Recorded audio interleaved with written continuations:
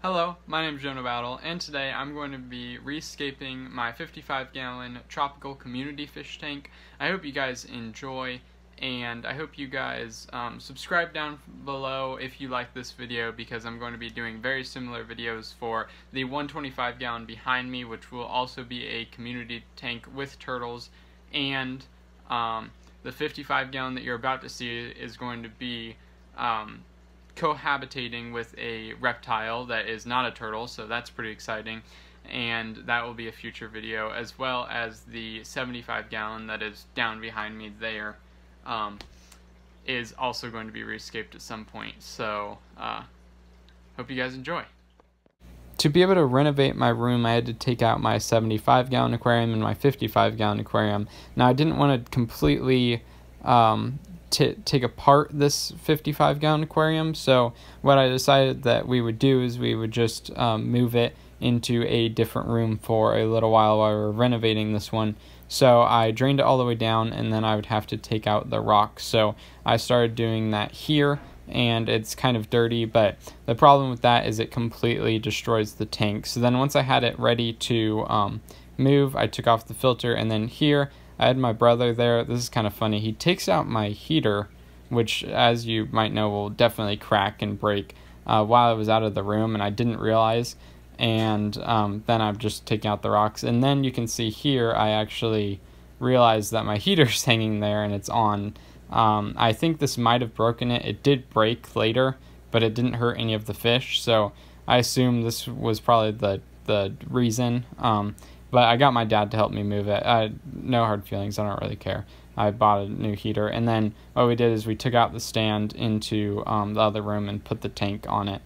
And yeah, here it is out in my living room. It was quite a stressful move over because we had to have like just a little bit, like the least amount of water we could. But at the same time, I have an angelfish. So I had to make sure that, I don't know, moving it was kind of hard, and there's just too many fish in here to completely get all the fish out to do this. So then I started on the scape. We got it back inside. That happens in a different video that is on my channel.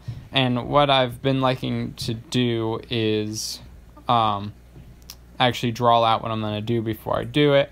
So I had a basic idea in my mind, and then I started drawing it out. And as you can see, I have other drawings here of either future builds or just ideas that I've had that I may or may not make in the future, different things. So I drew it out, and then once I had my plan, I took it, and this was in desperate need of a water change and a cleaning and everything like that. So I, as you can see, the rocks weren't in it, but I took the stuff that was in it out, or the things that I didn't want, and then I started working on scaping it how I wanted it. And then here, this was actually the next day when I went ahead and finished up scaping the tank, just moving around some plants, just moved like a couple rocks, just refining it because I had to kind of leave abruptly when I was scaping it before. And then here is the day of me editing this video. I actually went ahead and did a water change, and I thought I'd add this. As you can see, the algae came back. I think that's just something I have to deal with. It doesn't really bother me all that much, but again, it was in desperate need of a water change, and I actually drained it way more today than I actually meant to. I guess I wasn't really paying attention while I was cleaning it. And then now you're seeing the tank. Here we have the tank, and I think it looks really, really nice. You can see right through it, which is kind of different because normally it has algae everywhere, but I guess this could be a bit of a problem because it's like blue in the back, but I don't really care.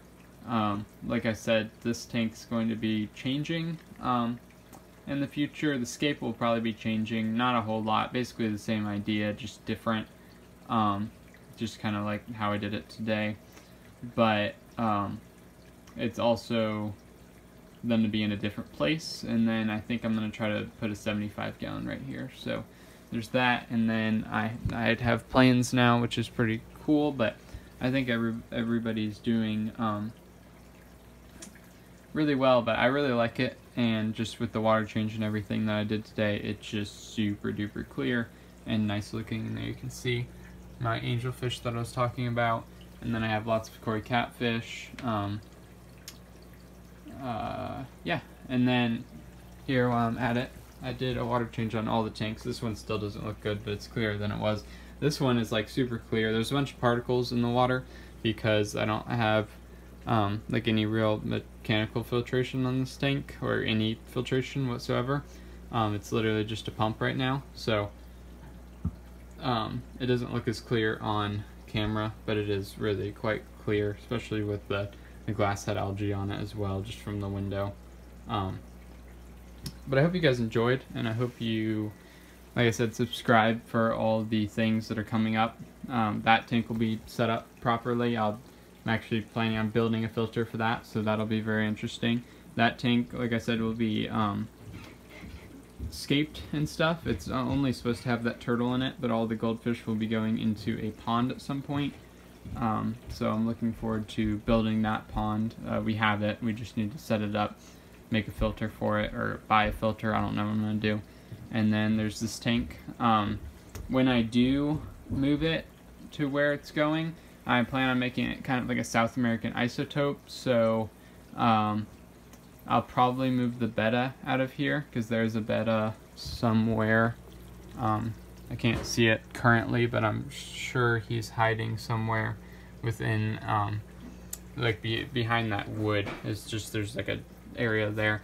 And then this catfish, which is a dwarf striped catfish from Asia, will also be coming out. And those two will probably go in there, or at least the catfish will. I don't know what I'm going to do with the betta yet. But, yeah, I plan on making it a South American isotope and hopefully getting more guppies. I think that'd be really cool. So, hope you guys enjoyed. Hope you have a fantastic day, and subscribe for more content.